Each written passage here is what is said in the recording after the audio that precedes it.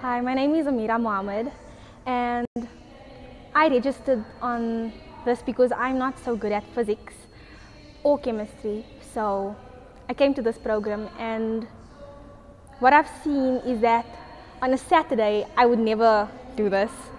I would never take my time from 8 o'clock to 5 to do physics. I would never do that. So I think this is really helpful in a way where you get time to do what you want on a day that you'd rather go out or you'd waste time.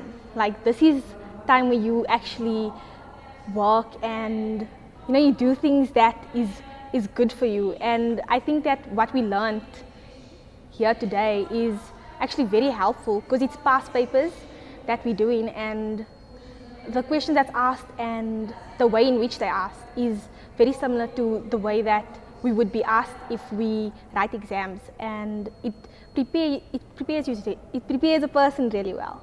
So what exactly did you learn today? We learned the basics of physics first. Well, not that basic, but yes, we've learned Newton's laws, we've learned work energy theorem, and loads of other things that's also to do with the exam questions that are asked, like the definition of Newton's laws. People usually just leave that work out and decide, no, it's just definitions, we shouldn't learn it. But those are the basic things that get you a lot of marks when you write in exams. So should the Ness Foundation continue to Definitely, do this? definitely. They should definitely continue doing this work because it helps people. I mean, on a Saturday, people would never go and learn things, but this foundation helps people realize, look, it's time for exams, it's time to study, and on a Saturday, I should be doing this, and it helps people realize their mistakes when they doing work and things like that. Yeah. Thank you.